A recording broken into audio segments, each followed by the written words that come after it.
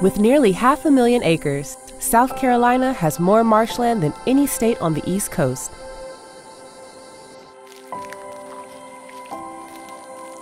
This rich and diverse ecosystem, brimming with all types of marine species, has a dynamic rhythm to it.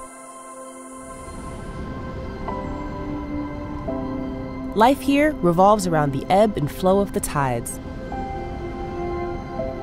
It is the heartbeat of the saltwater marsh, bringing and taking with it a swarm of activity.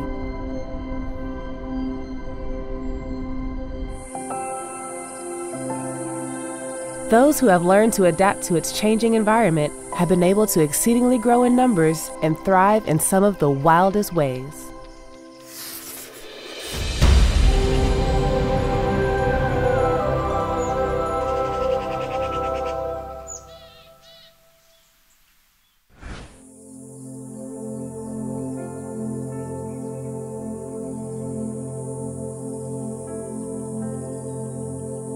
The saltwater marsh serves many purposes aside from providing a home to countless organisms. They act as filters for the environment, removing toxins and sediment from the water.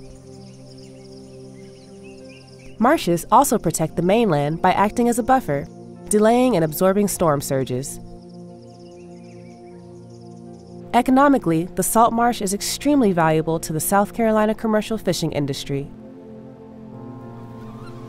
3/4 of all species harvested as seafood spend at least part of their lives here. One of the most noticeable features of the marsh is the rampant marsh grass called spartina.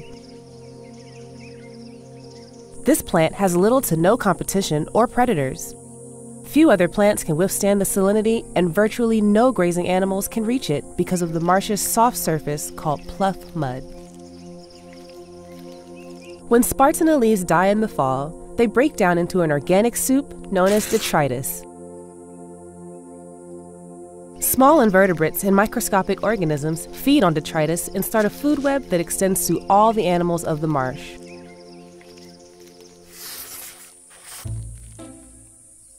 One of these creatures is the fiddler crab, named so for its unusually large claw that resembles a violin. Their sexually dimorphic claw is only found in male crabs and can account for 65% of their body weight. Far too big to eat with, the claw, or chelepid, is used for fashion more so than function. Male fiddler crabs rhythmically wave their major claws up and down to attract females for mating and to intimidate potential male competitors.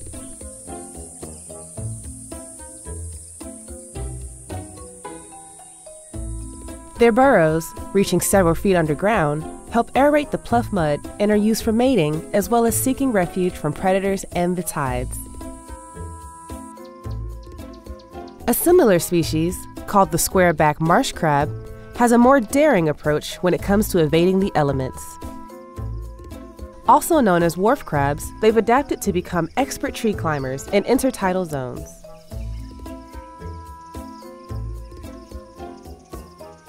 When they're not in the trees, most of their time is spent eating insects and soft maritime vegetation on the forest floor. Like most crustaceans in the marsh, they too play an integral part of the ecosystem.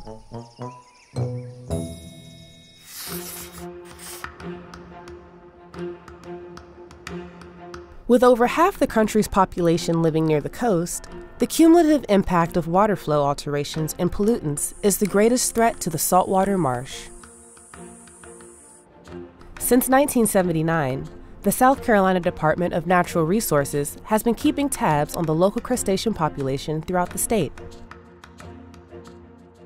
Once a month, this division of marine biologists in Charleston board their research vessel, the Silver Crescent, and sail in South Carolina's larger creeks, rivers, and open waters to conduct sampling excursions.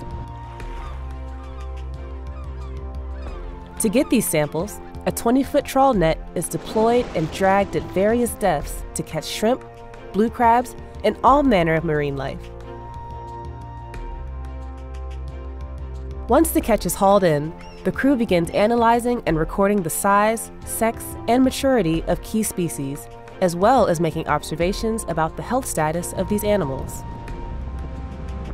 A water sample is also collected to measure the temperature and salinity of their environment, since these factors can influence population abundances and movement patterns.